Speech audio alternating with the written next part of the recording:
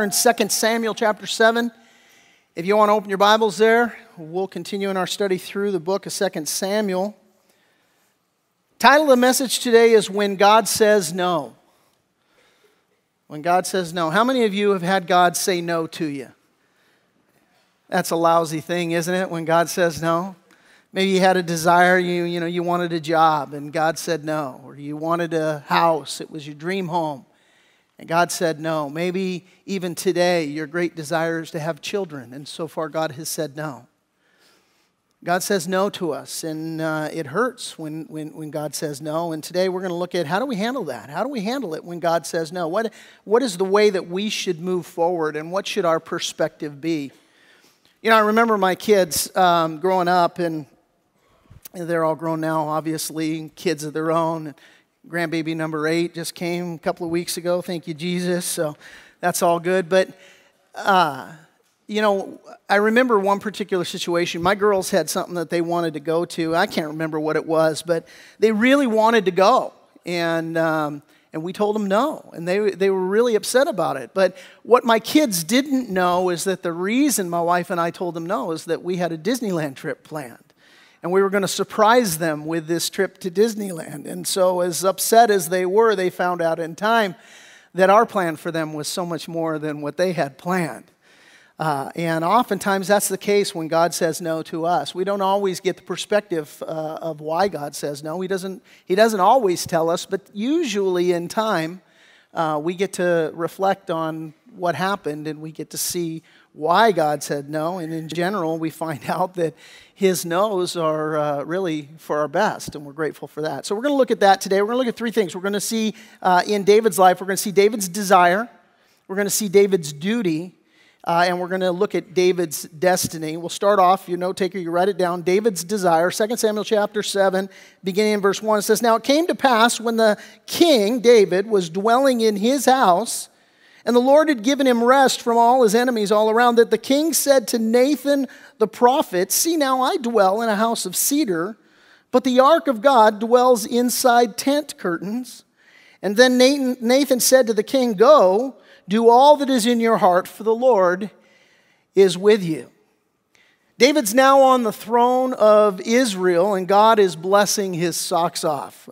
He's united the nation both politically and spiritually. We looked at last week how he went about uniting the nation spiritually, that he went and he got the Ark of the Covenant from Kiriath Jearim, and he brought it up to Jerusalem.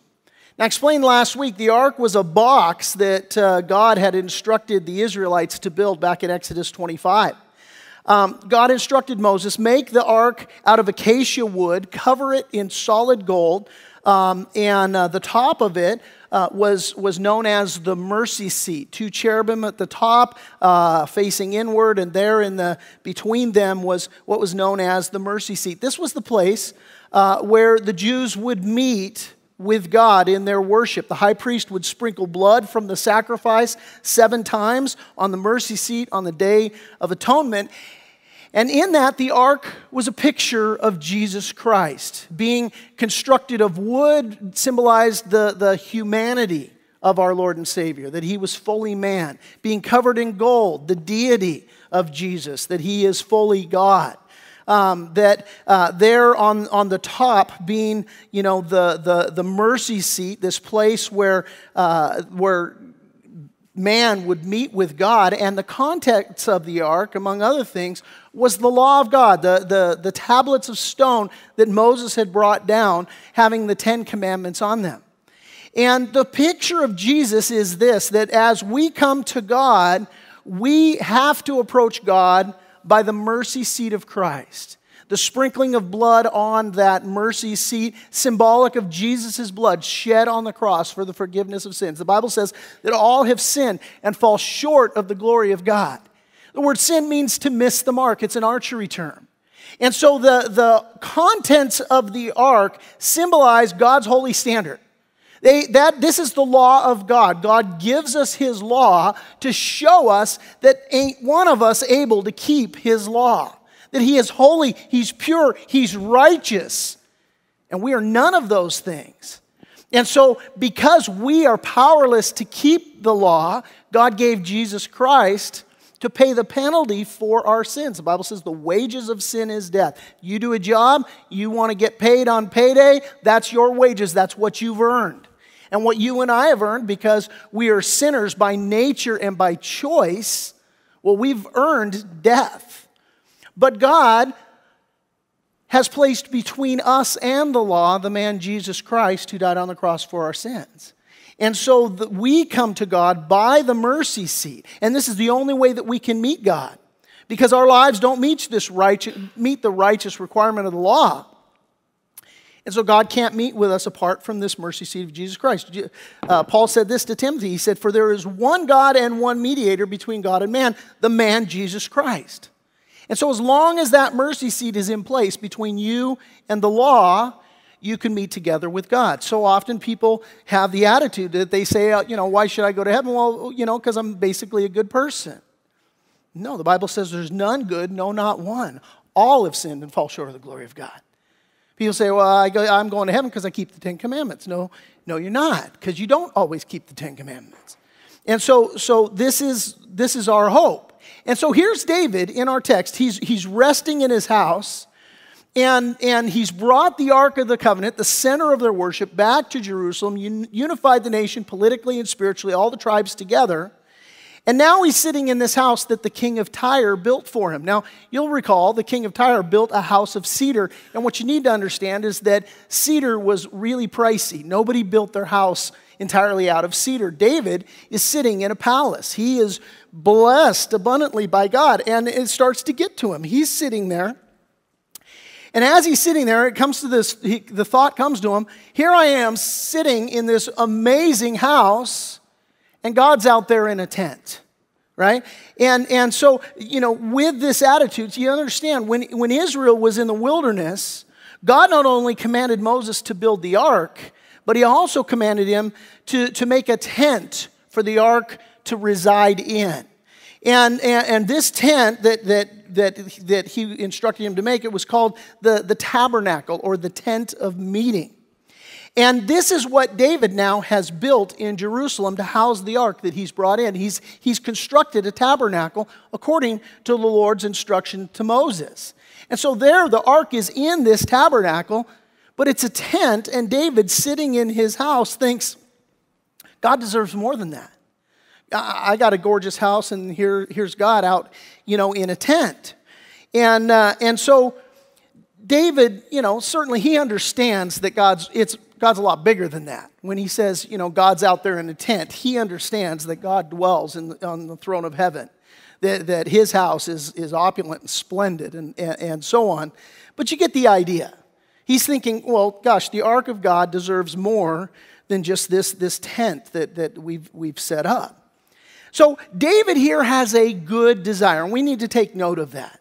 The desire of David's heart is beautiful. In Luke chapter 12, Jesus was talking to his disciples about trusting and serving the Lord. And he introduced the idea of stewardship. Now, stewardship, the attitude of stewardship is just this, to acknowledge what I own, what I possess, ultimately it really doesn't belong to me. It belongs to God. Everything that God has blessed you with, everything that God has blessed me with, a job, a home, children, grandchildren, whatever, as you take the time to fill out the list of all the blessings. Which is a healthy practice, by the way, just to reflect on how God's blessed you. But as you take the time to consider that and all that, God has given to you, well, Jesus is saying that there's a stewardship responsibility. That, look, ultimately that's been entrusted to you. It really belongs to somebody else. And so a steward, his job or her job is to manage that which they don't own, but that they've been entrusted with. And so as Jesus introduces this idea of stewardship to his disciples in Luke chapter 12, he tells them a parable. Parable's an earthly story with a heavenly meaning. And so he's talking about, a steward. And he concluded his parable saying this. I'll put it on the screen for you, Luke chapter 12, verse 42. It says, "And the Lord said, who then is the faithful and wise manager whom his master will set over his household to give them their portion of food at the proper time. When he says their portion of food, he's not just talking about your portion of food. He's talking about those that, have also been entrusted to you. You not only got to feed yourself, dads, you got to feed your kids, got to take care of your wife, and so on, to give them their portion of food at the time. Blessed is that servant, Jesus said, whom his master will find so doing when he comes. Truly I say to you, he will set him over all his possessions. Now, Jesus said this in response to a question from Peter, because Peter hears this story and he basically says, well, wait a minute, Jesus, is this just for us or is this for everybody? And so Jesus is saying, essentially, look, this is for everybody. God's blessed you, he's given you stuff, and you have to keep in your mind's eye, ultimately this belongs to God, and so God's given it to me. He wants me to use this wisely for his glory, for his kingdom. Jesus told another parable about a guy who gave talents to each one of his servants. And, one guy went out and he invested his talents, doubled it. God says, well done, thou good and faithful servant. Enter into your master's happiness. Second guy, he, fewer talents, but still given talents. He went out, invested those, got the same response from God. Well done, thou good and faithful servant. Enter into your master's happiness. But the third guy, he buried his talent. And basically, he says, look, I knew you to be a harsh master. When his master comes back and goes, what's up, man? Where's the goods that I entrusted to you, the talent that I entrusted to you? He's like, oh, I knew you to be, a harsh master, sowing, or, reaping where you have not sown, and so on. And basically the attitude, the idea was this guy with his own mouth was saying, look, I knew that you expected something in return, but I was afraid to go out and invest it, so I buried it. And the Lord's response was, you wicked and lazy servant. He did not get the same response that these other men had gotten. And so Jesus, he's telling now this story about stewardship, and he goes on, he talks about a man who abused his stewardship, who mistreated his servants, who kept the blessings that had been entrusted to him to himself, and he says that man was destroyed. And here's how Jesus concluded what he was saying to his disciples in Luke's gospel. He said, when someone has been given much, much will be required in return, and when someone has been entrusted with much, even more will be required. And this is David's attitude here. David, he's sitting in his palace, and he's thinking, man, I've been given much. So what can I do with it to bless God? This is his heart. This is his attitude. Commendable attitude. Something that we should all emulate. And a good point here in our text, just maybe to you in your notes, jot down a question, take a walk with this week. Do you have a desire to bless God as he's blessed you? Do you have a desire to bless God? Do you have occasion to be able to consider how God has blessed you and what he might require of you in return? Paul told the Ephesians, he said, blessed be the God and Father of our Lord Jesus Christ, who's blessed us with every spiritual blessing in the heavenly places in Christ. He went on to say, in him also we've obtained an inheritance, being predestined according to the purpose of him who works all things according to the counsel of his will. And a little bit further on to the Ephesians, he says this, for we are his workmanship, created in Christ Jesus for good works, which God has prepared beforehand that we should walk in them. In other words, we are blessed to be a blessing. And so this is David's heart. This is the desire of his heart, and he shares this desire with Nathan the prophet.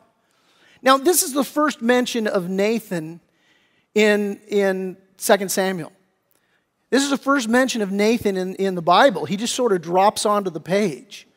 But apparently, Nathan served as a prophet of God to David during David's reign. And Nathan was a godly man. He's the guy who's going to confront David when he falls into sin with Bathsheba here in a few chapters down the road.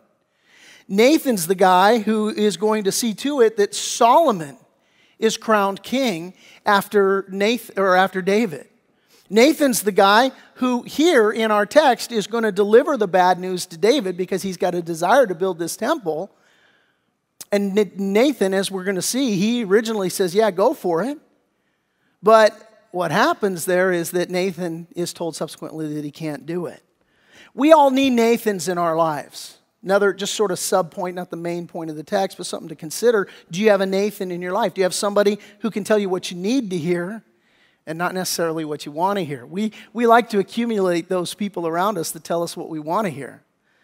But we need a Nathan in our life who's going to tell us what we need to hear. And so to David's credit, he comes to Nathan. He's not looking for what he wants to hear. He truly is seeking Nathan. When he goes to Nathan and says, oh, here I am. I'm dwelling in a palace, and God's out there in a tent. Nathan gets what he's saying. He's like, I want to build a temple for God. And so Nathan's response is, he's like, man, go for it. Look, I don't even need to check in with God on this one. Go for it, David. That's what he says to him. Do all that's in your heart. But it happened that night, verse 4, that the word of the Lord came to Nathan, saying, go and tell my servant David, thus says the Lord, would you build a house for me to dwell in? Sounds like a question. It's not. He's telling him no. He says, would you build a house for me to dwell in? For I've not dwelt in a house since the time that I brought the children of Israel up from Egypt, even to this day, but have moved about in a tent and in a tabernacle.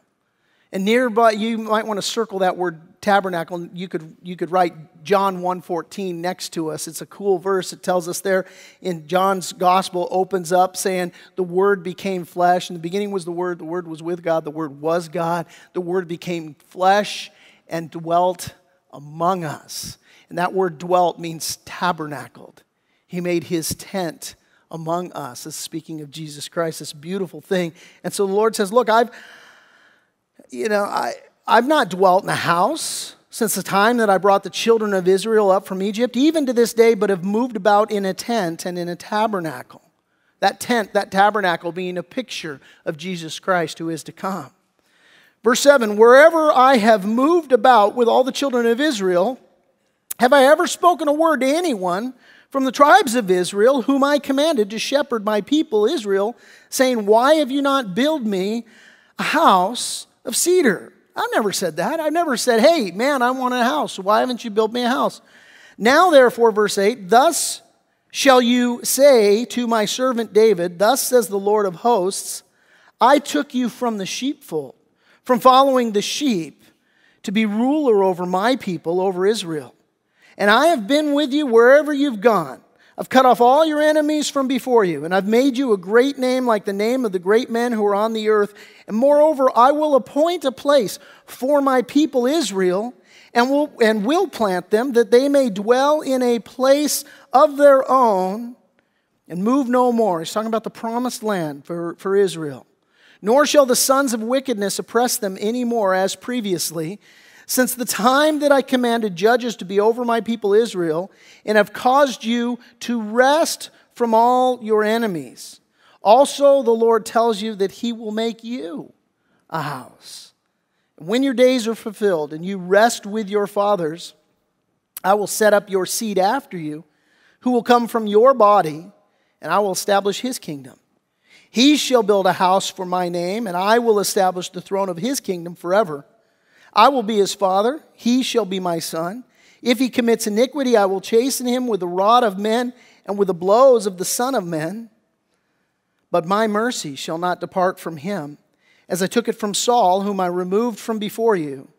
And your house and your kingdom shall be established forever before you. Your throne shall be established forever. And according to all these words and according to all this vision, so Nathan spoke to David. And that's an indication there. He spoke all of these words, and he further articulated this vision that God had given to him. And we're going to see in 2 Chronicles that God really spoke a whole lot more to David about this particular thing. And so Nathan shared the whole thing with God, basically saying, look, this is a great desire, but it's not God's desire that you should do, David.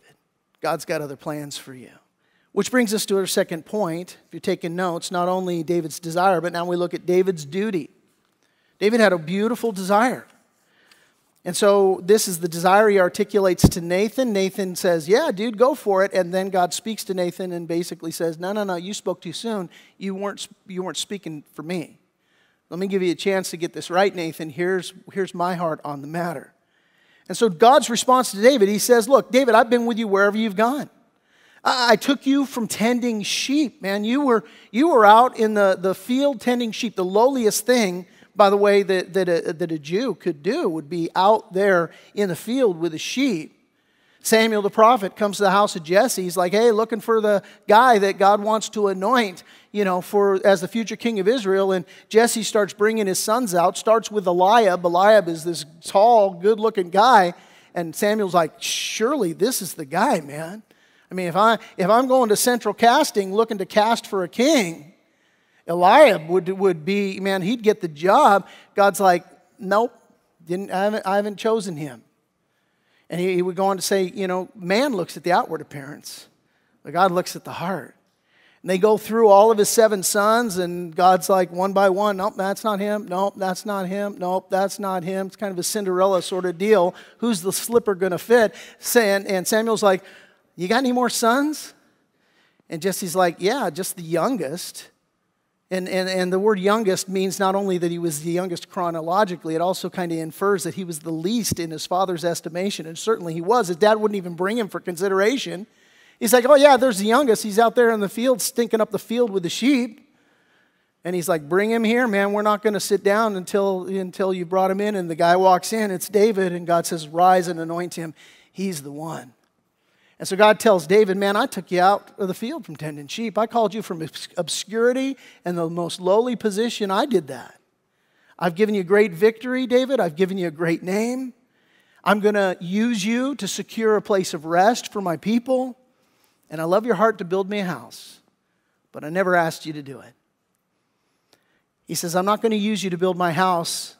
I'm going to use your son. Now, why did God say no to David's beautiful offer to build him a house? There's a couple of reasons for this.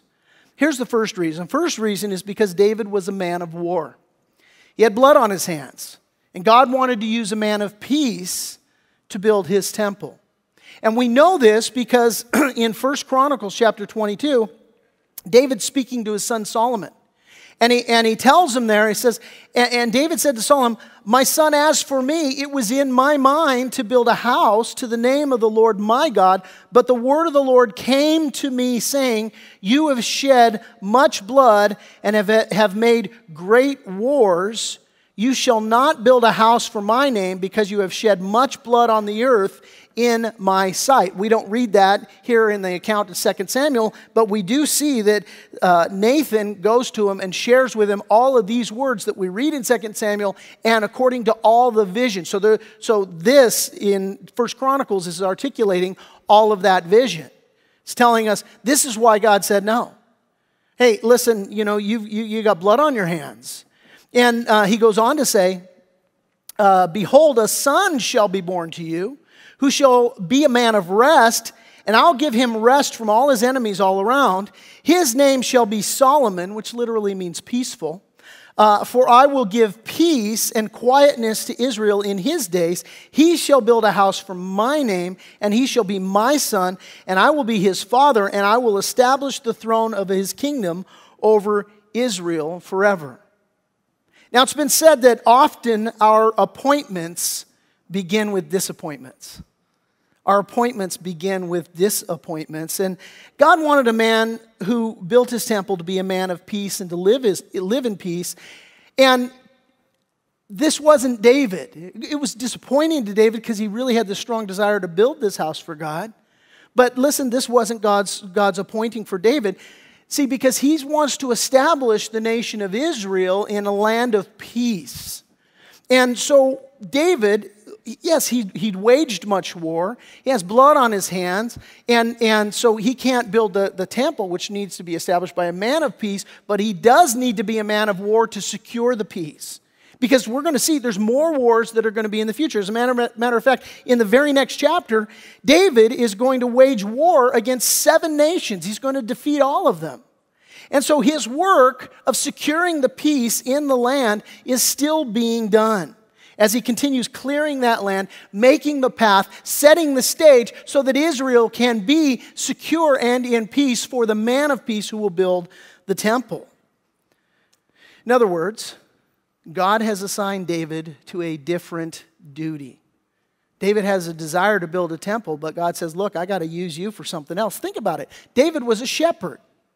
What does a shepherd do? Well, among other things, they tend the sheep. They lead them through dangerous territory in search of pasture, right? And they fight predators. You know, David, he would say when he was going to fight Goliath, when I tended my father's sheep, I fought the lion and the bear. So this is what they would do. You know, David would write the 23rd Psalm, the Lord is my shepherd, I shall not want. He makes me lie down in green pastures. He leads me beside the still waters. He restores my soul. He leads me in the paths of righteousness for his name's sake. Yea, though I walk through the valley of the shadow of death, I will fear no evil, for thou art with me. David, a shepherd, talking about what a shepherd does, likening God to being that great shepherd. But David himself is a man that God's made to be a shepherd. He knows what it is to take sheep through a land where there's enemies that want to devour them, where there's wild animals that want to devour them. He knows what it is to have to fight those wild animals off. And so God has uniquely gifted David and uniquely called David not to build a temple, but to shepherd and protect the people, and to set the stage and to be able to do that work through which he lays the groundwork for his son to build the temple. Reminds me of a story I heard about a guy named Oswald Smith. Here was a guy back in the early 1900s. He had a great desire to be a missionary. And yet he failed at his efforts to become a missionary. He appeared before different missions boards, and he was rejected. And he was rejected, and he was rejected, not allowed to go on the mission field where his heart longed for. Why? Well, obviously, by the guy's story and by his life, God hadn't called him to that. He subsequently wound up being called to pastor a church. And in his pastoring this church, what he did was the church, as it was built up and established, they sent out multiple missionaries. They were highly successful in mobilizing missionaries all across the world. And see, so his desire was to be a missionary, but his duty was to be a missionary equipper and sender. He wasn't given the duty to go himself, but God knew what he was doing because of his great desire that he'd placed on his heart. But his duty then come together in causing him to do so much more for the kingdom of God than he ever imagined that he could possibly do. Maybe today you might fall in this camp. Maybe today you have some sort of a great desire, but it is in conflict with the duty which God has called you to do. Maybe you long to be a missionary, but your wife and 10 kids aren't thrilled with the idea. You know, maybe just circumstantially you're not able to do that. Well, what you can do, you can help somebody else to be a missionary. You can support a missionary. Maybe, you know, your desire, you want children. God, you know, you said be fruitful and multiply. I have this great desire to have children. And maybe so far God has said no. And who knows, but that you can take that desire and you can use it in other different ways, and you can honor God in different ways. Maybe, you know, getting involved in a pro-life group, or getting involved in our MOPS ministry or children's ministry, or adopting a child. Maybe God has, you know, a different duty called for you. This is exactly what we see David do. He prepared for his son's work. 1 Chronicles 29 gives us a glimpse of that. He's talking to the nation of Israel. Listen to what he says. Throw it on the screen for you. He says, "Now for the house of my God, I have prepared with all of my might gold for things to be made of gold, silver for things of silver, bronze for things of bronze, iron for things of iron, wood for things of wood, onyx stones, stones to be set, glistening stones of various colors, all kinds of precious stones, and marble slabs in abundance. Moreover, because I have set my affection on the house of God, I've given to the house of my God over and above all that I've prepared for the holy house, my own special treasure of gold and silver, 3,000 talents of gold, of the gold of Ophir, and 7,000 talents of refined silver to overlay the walls of the houses, the gold for things of gold, the silver for things of silver, and for all kinds of work to be done by the hands of craftsmen. Then he asks the Israelites this question: who then is willing to consecrate himself this day to the Lord?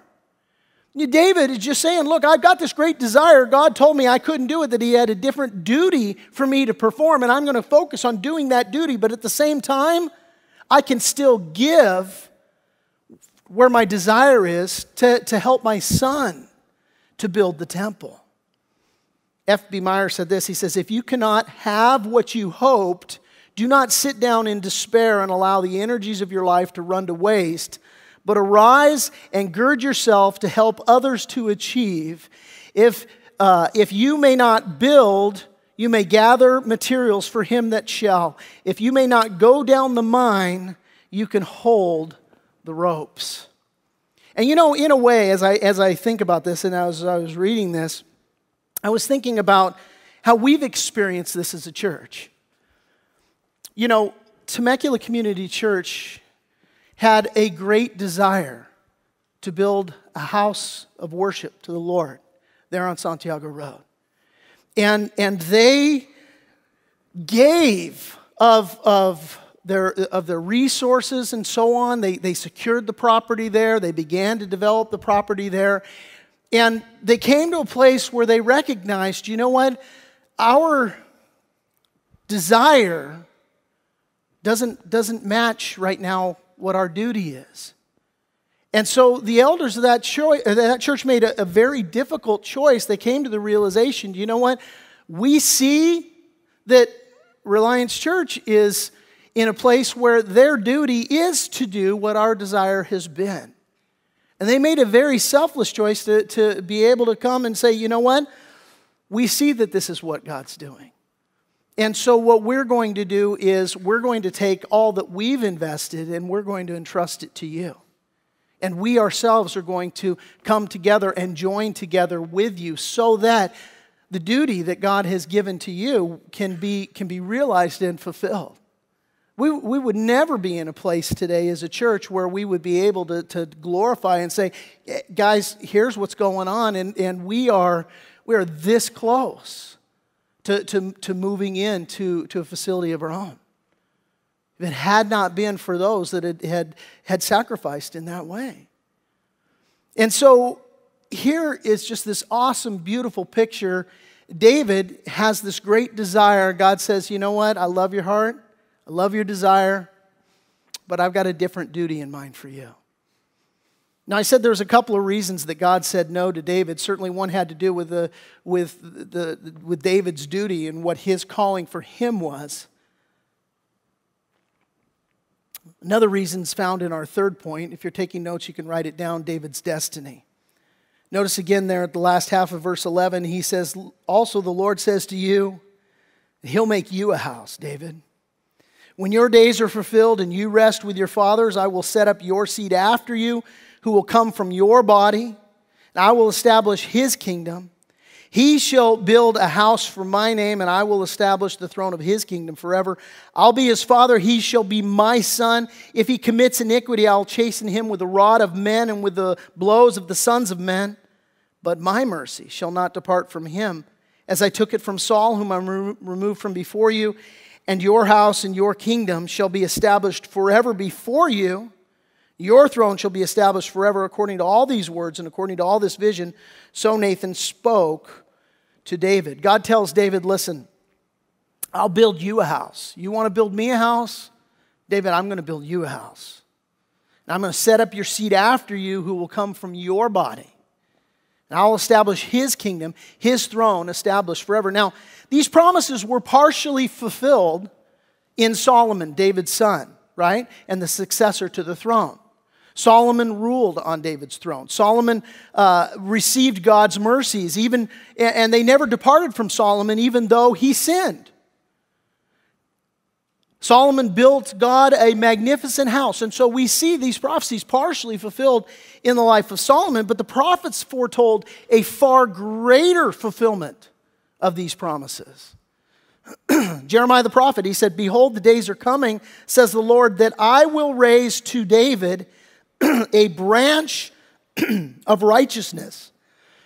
Excuse me. "A king shall reign and prosper and execute judgment and righteousness in the earth. In his days Judah will be saved and Israel will dwell safely. And now this is his name by which he will be called, the Lord our righteousness." Speaking of the Messiah. Isaiah the prophet, he said this, "For unto us a child is born. Unto us a son is given, and the government will be upon his shoulder, and his name will be called Wonderful, Counselor, Mighty God, Everlasting Father, Prince of Peace. Of the increase of his government and peace there will be no end." Here it is, "Upon the throne of David and over his kingdom, to order it and establish it with judgment and justice from that time forward, even forever. The zeal of the Lord of hosts will perform this." One further thing, the angel of God declared this to Mary. He said, "And behold, you will conceive in your womb and bring forth a son, and shall call his name Jesus. He will be great, and he will be called the Son of the Highest. And the Lord God will give him the throne of his father David. And he will reign over the house of Jacob forever, and of his kingdom there will be no end." So God is telling David here, listen, Jesus Christ, the Messiah, the Savior of the world, the Messiah is going to come through your lineage. He's going to come through your line. And listen, this was a far greater promise than David's offer to God. David said, "Lord God, I want to build you a house." And the Lord God says, "No, David, I'm going to build you a house. And you think you're going to do this wonderful thing for me? You have no idea what I'm going to do for you, and I'm going to do it through you." Because God would build for David a house that would last longer, that would be more glorious than the temple that David wanted to build for God. God's plan for David was far greater than he ever imagined. Let me tell you, God's plan for you is far greater than you could ever imagine. You cannot outgive God. He has a desire to do exceedingly and abundantly beyond all you can ask or think. And David was promised a house forever, a kingdom forever, a throne forever. He would glorify God's name forever. Listen, all this is fulfilled in Jesus Christ, the Son of David. Spiritual blessings that God offered to David, listen, they're available to us today. To all who trust in his name. Listen, here's what Paul said to the Ephesians. He says, "In him," Jesus Christ, "we have redemption through his blood, the forgiveness of sins, according to the riches of his grace. In him," Jesus Christ, "also we have obtained an inheritance, being predestined according to the purpose of him who works all things according to the counsel of his will." Listen to me. God wants to build you a house today.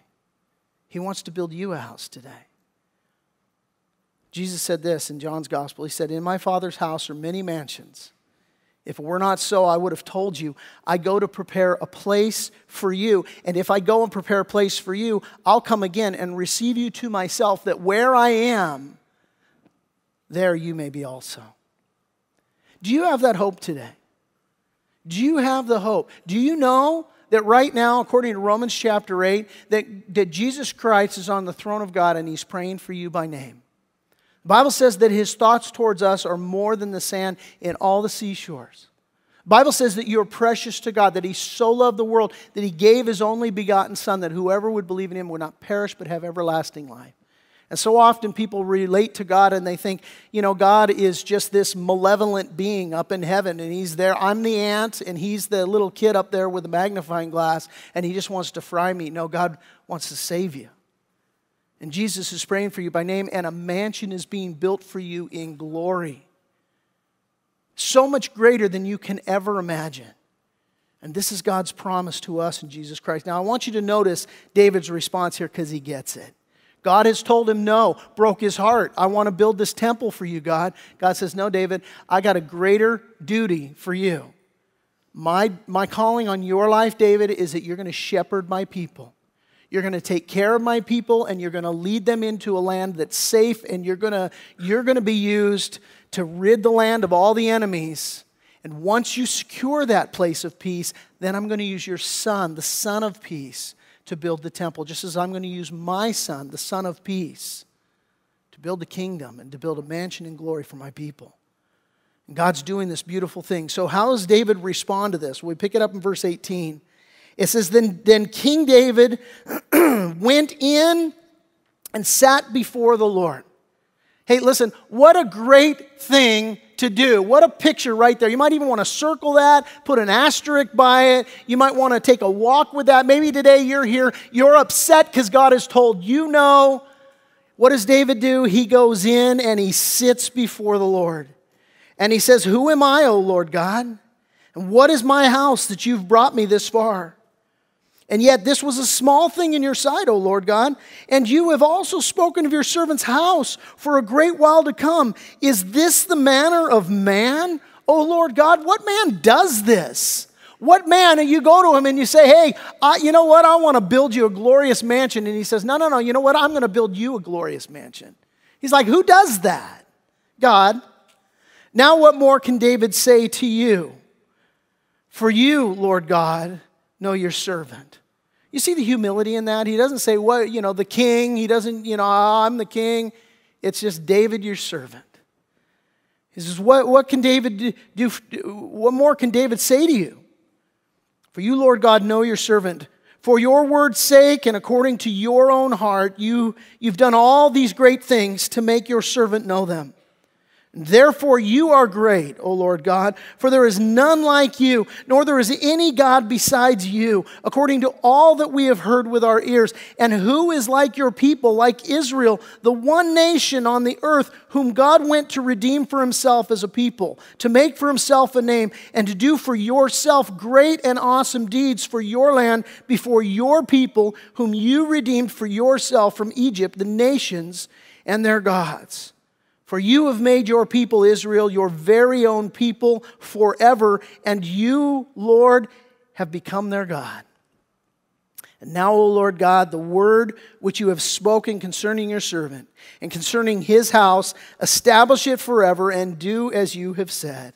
And so let your name be magnified forever, saying, the Lord of hosts is the God over Israel, and let the house of your servant David be established before you. Listen, the way David responded no to God, it's a good example to us. He starts just humbling himself before God. God says no, he goes to his house, he sits down before God. 10 times in our text here, he refers to himself as the servant of God. You know what, God, I belong to you. And you know what else David does? And you could take note of this because this is healthy, is that David acknowledged God's faithfulness. He acknowledged God's faithfulness in the past, he acknowledged God's faithfulness in the present, and he acknowledged God's faithfulness in his promise to come in the future. Paul said this to the Philippians in Philippians 4:6. He said, be anxious for nothing, but in all things by prayer and supplication with thanksgiving, let your requests be made known to God. And the God of all peace will guard your hearts and your minds in Christ Jesus. Hey, a healthy prescription there. And maybe you're in a season of no. Maybe you're in a season of, God, where are you? God, you've forsaken me. God, what the heck? Can I really trust in you? Listen, be anxious for nothing. Take a prescription from David here. Go sit before the Lord and then just take a prayerful walk with, hey, God, how have you been faithful to me in the past? How are you being faithful to me right now in the present? What are your promises for me in the future? Because listen, as you're anxious, and we very rarely live our lives in the present. Most often, we live our lives either in the past or we live them in the future. We either live our lives just constantly focused on the rearview mirror of all that's happened to us, or we live our lives looking to the future and stressing and worrying about the future, right? And Jesus said, look, sufficient for the day is the trouble therein. In other words, today is all, yesterday's history, tomorrow's a mystery. You only got today, man. And so we're to live in faith in today. How do you do that? Man, you do remember the history of how God has been faithful. You do look forward to the mystery of the future by what God has promised you in His Word. And so whatever it is today, you can say, Lord, you're faithful. You're faithful. You've been faithful then. You're being faithful now. You're going to be faithful in the future. Lord, I can trust in you. I can hope in you. And David concludes, look at verses 27 through 29. He says, for you, O Lord of hosts, God of Israel, have revealed this to your servant, saying, I will build you a house. Therefore, your servant has found it in his heart to pray this prayer to you. Because all the promises that you've given to me, Lord. And now, O Lord God, you are God and your words are true, and you've promised this goodness to your servant. Now, therefore, let it please you to bless the house of your servant, that it may continue before you forever. For you, O Lord God, have spoken it, and with your blessing, let the house of your servant be blessed forever. Listen, here's what I want you maybe even write next to these three last verses. You could write this. You could write, thy kingdom come, thy will be done. This is the cry of David's heart right here. He says, Lord, thy kingdom come, thy will be done. Listen, there's times in your life when God's going to say no. And Jesus has instructed us how to pray. Our God is in heaven. He is a holy God. Thy kingdom come, Lord. Thy will be done.